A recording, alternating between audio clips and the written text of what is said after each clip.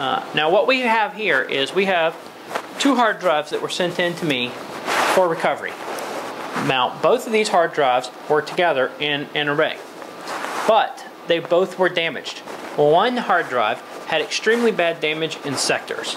The other hard drive had physical damage to the drive itself, and I actually had to repair the drive. And I will go and repair the RAID array that goes with it.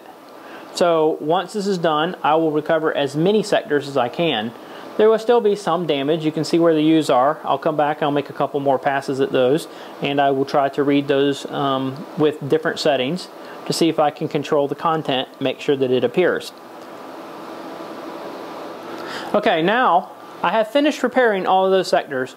I've repaired almost all of them. I got it down to like 25,000 or something that would not repair. And 25,000 with 512 bytes each, that's still a fairly small number, 12 megs or so.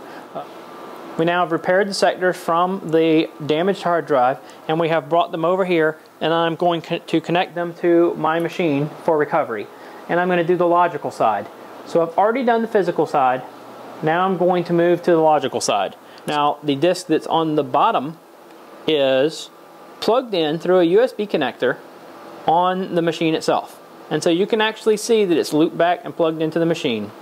And when you look at system management, you will now see over here that that disk is now plugged in and it's showing dynamic. Now just to kind of give you an example, the other 2 disks on the top are destination, boot disk and destination. The disk that says dynamic, that one tells me something. Like I know right off the bat I have a dynamic disk, but I've only got 1 disk in the system. So I really don't want to mess with this disk. You do have some options like import foreign disks, but in forensics that would be really bad because when you import a disk, it makes changes to the disk. You can make changes to your system, and there's really not much I want to do there. I don't want to play with the disks themselves. So I want to go and I want to start a piece of software that's going to let me view this from a data recovery perspective. So I'm going to go and run RStudio. Now when RStudio starts, you can actually see that there is now a volume set. It knows that there's an LDM set of components. Now that's part of the logical disk management utilities that are in Windows. It writes a database to the end of the disk of each physical disk that basically says I belong to this volume and here's my content, and I'm stored in reverse in many ways.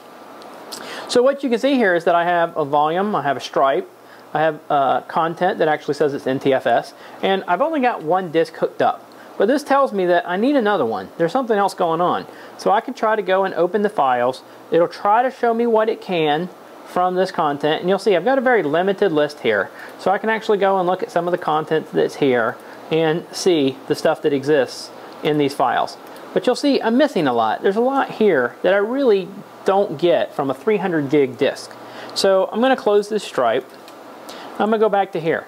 Now this, to me, is like, okay, this is wrong. I don't have everything. But I need this other disk. So I plug in my other disk, and I've got a piece of software that can control it. So right now, you'll see I only have 1 dynamic disk still in my system. So I'm going to go to my C3000 software, and you'll see basically all this is going to do is mount the disk. The thing is, I'm going to control and make sure that it's going to be mounted read-only. So I'm going to tell it, okay, fine, here I am, read-only. Let's mount it. So now it mounts that disk in the system. Now, when I go back to computer management, you'll now see there are now 2 dynamic disks in my system. These 2 dynamic disks are what I'm going to combine. So when I go back to RStudios, you'll see it still says the same information. It still knows that they're there. I'm going to refresh this view.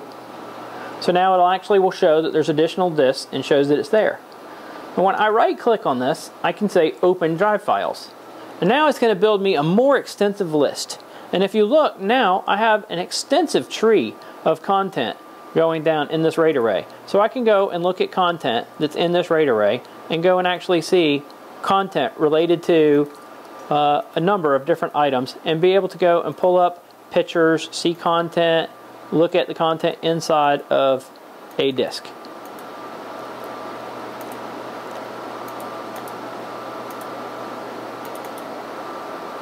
If I did not have this set up correct, this picture itself is 586K. Since my stripe size, if you go and you look in device view, in the drive view, and you go and you look at my stripe, you can actually see in the RAID structure that I have 2 disks. They are both 149 gigs each, and they have no offset. And here I have a 64K stripe. This was actually derived from the database for a dynamic disk. If this was not a dynamic disk and this wasn't here, I would actually have to determine it myself. And you can see I went through a default block order, and I can see that content. So if they're 64K, and I went over here and I looked at a picture that was 586K, if it was not complete, it would not be one picture, it would be a stripe. So I would get a piece of information, and then I would get an additional piece of information, and I would not get one solid picture as I have here. Now the data recovery is finished. As you can see, I have actually been able to successfully build this list, look at pictures.